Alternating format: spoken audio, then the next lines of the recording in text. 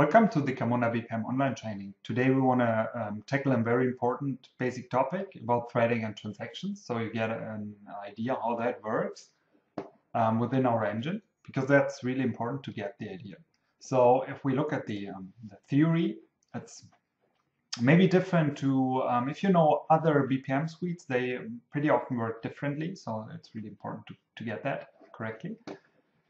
So let's assume we start a new process instance. I call from a client, I call the start process instance by key method, via a servlet, via an EJB, via REST. So it's basically a servlet again, via a known thread, whatever. So it's basically you spending the thread, calling the method, and then internally we start a new process instance.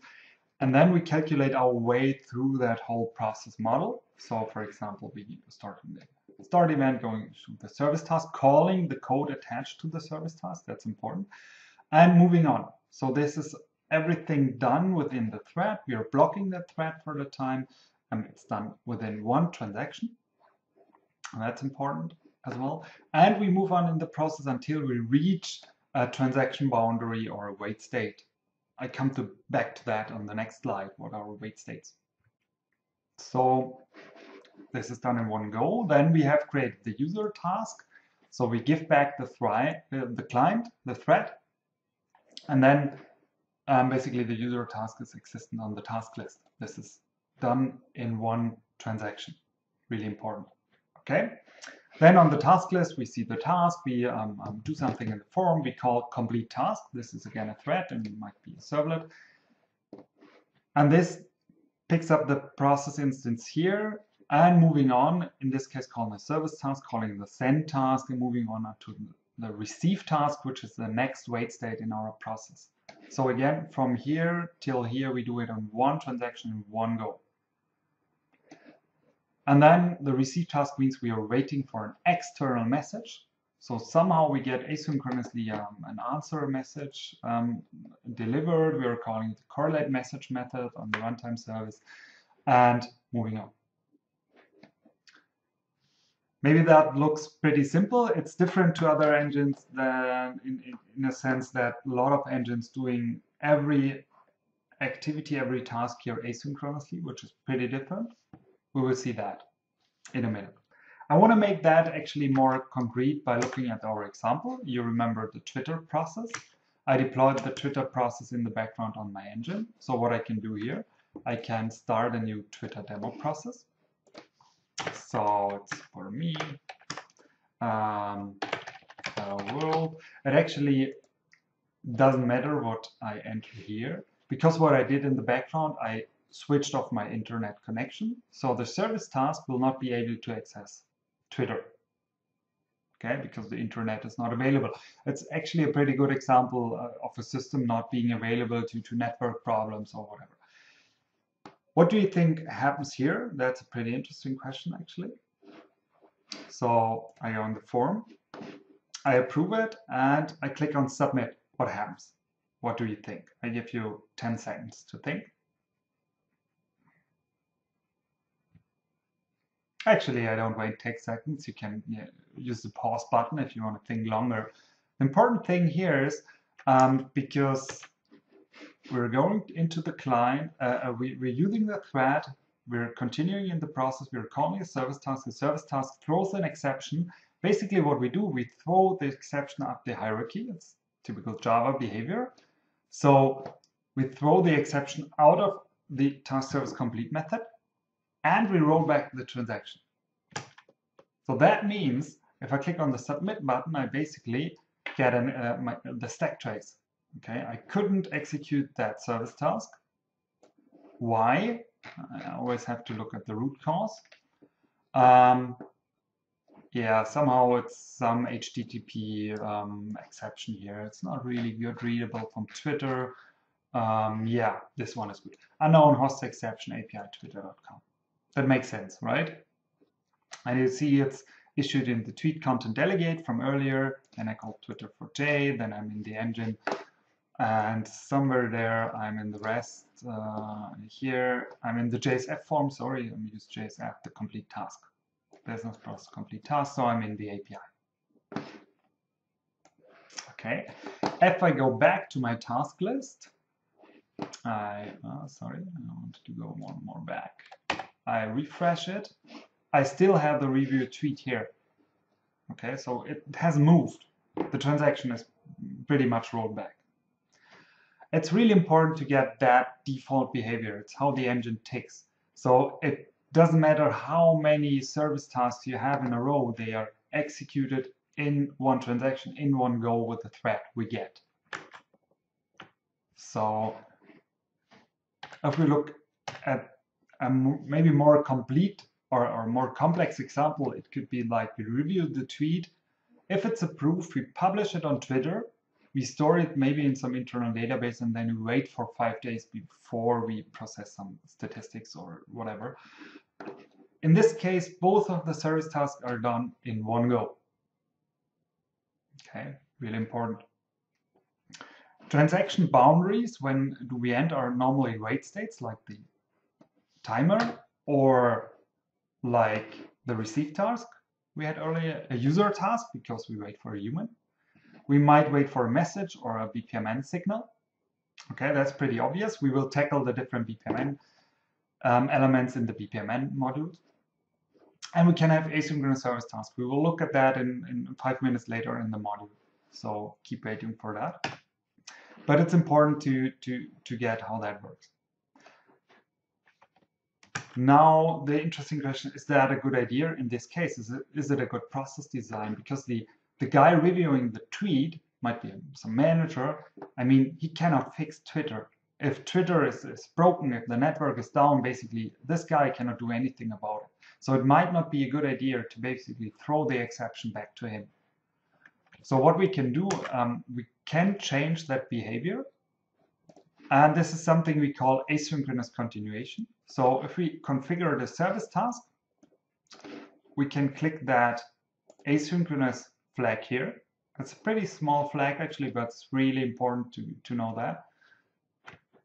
I store the process model. I redeploy it.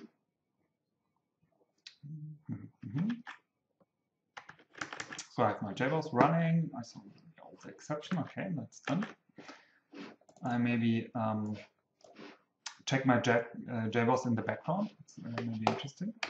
So we start again. We start a new Twitter demo process. It's a new version basically because we changed something in the BPMN XML. Hello world. We will not see that anyway. Okay. So I'm here. I do the same stuff. I approve it. I don't get any exception here. That's important. The task has vanished. Okay, it's gone. I still see the exception on my JBoss console. I mean, it's pretty obvious. Twitter is not back yet, so it cannot call Twitter. So what happened here?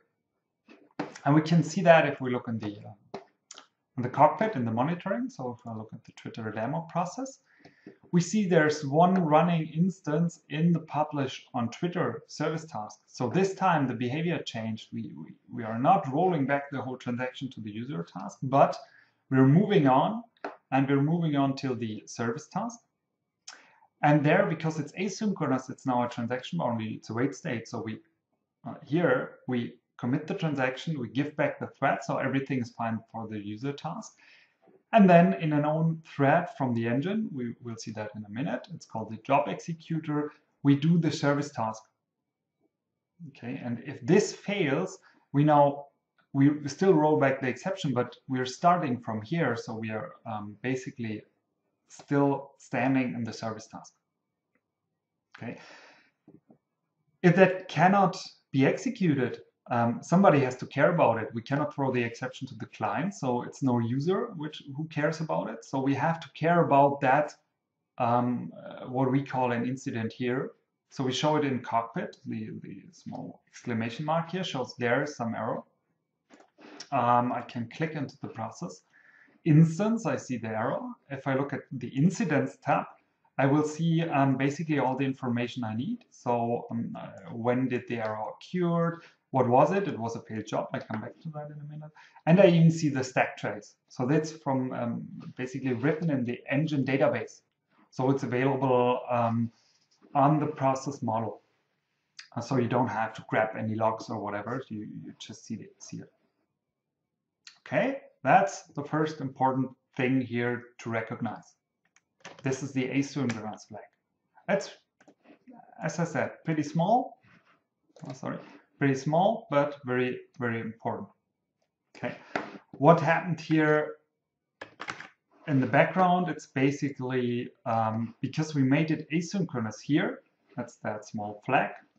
Async equals true. We give back the thread completing the user task.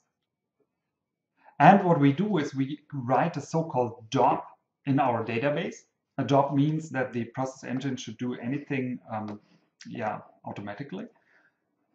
That job is picked up by what we call the job executor. You'll see that on the next slide. And then this own thread moves on in the process. If this fails, we get that incident and we have to monitor that somehow. Okay. Basically, the jobs are used for this asynchronous and for timers. Timers are also jobs because timers basically have to be activated by the engine itself automatically. Okay, good. So what is the job executor? The job executor is basically a thread pool.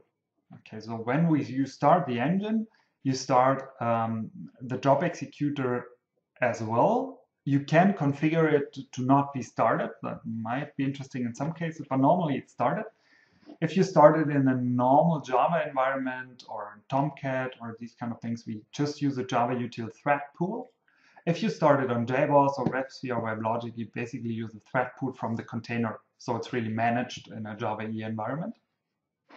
And we have one job acquisition thread. So basically what the job acquisition thread is doing, it's continuously polling the database for jobs. If it finds any job, it writes a log to one column. So we can have multiple job executors running on different nodes. If we cluster, that works pretty well. If he gets the log, he basically executes the jobs with one of the threads from the pool. So we only have one acquisition thread, and we have configurable number of execution threads. So this scales actually pretty well. It's an advanced topic of maybe optimizing that. For the moment, it's sufficient if you understand what the job executor does. If you look at the current situation, if I have a look at the database, I can even see that job. So if you look in the job table, you see, okay, there's a job of type message. I see the process instance stuff, and it's a Twitter demo process. You see the exception stack trace, the exception message. Okay, so everything is in there. That's a job and the job executor. So far, so good. This infrastructure is actually even more powerful. So if I or if Twitter came back to life, you can even retry that job. So I can just say, okay, please retry it again. Okay. It will not help in my case, actually, because I haven't switched on my internet back. So it will still fail. So I get a new incident here. Okay, fresh one. But it's important that you know that you can retry it. You can even configure automatic retries. So you could say something like retry it for, I don't know, 3 times, period time, 10 seconds. Okay, so it will do that. And deploy it to my JBoss. And what happens now if I switch back to the task list? I start a new version. Doesn't matter. Okay, so I review it. I approve it. Works.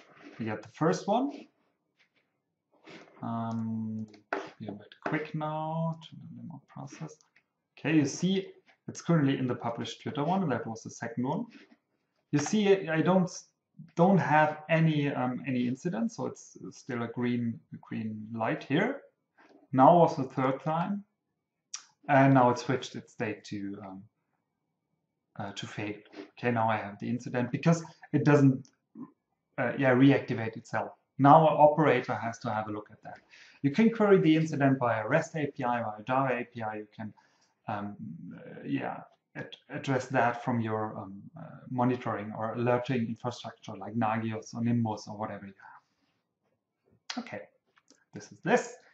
Maybe to prove that the retry is really working, I switch on my internet again. So that should work. Now I have internet again. Let's quickly verify that. Yeah, Twitter works. So what I can do is I can retry that one. Retry it. Let's switch to the history so I see a bit more here. So this one has finished and I see my tweet. Perfect. This worked. So this is a very important concept, asynchronous. We have the transaction boundaries. So this is why we have the async here as a possible transaction boundary. You have the threading. You have the job executor. Okay. You have the retry strategy. And you have these so-called incidents you see in Cockpit. That's actually a pretty powerful combination, what you can do with that. Okay, that was it for that small module. It's not a long module, but it's a very important module. Interesting for you would be to play around with that infrastructure a bit. So do or change your Twitter process, make it asynchronously, add some exceptions or add some network outage or whatever, and play around with that and retry the stuff. That would make sense to do. Okay, thank you. See you next time.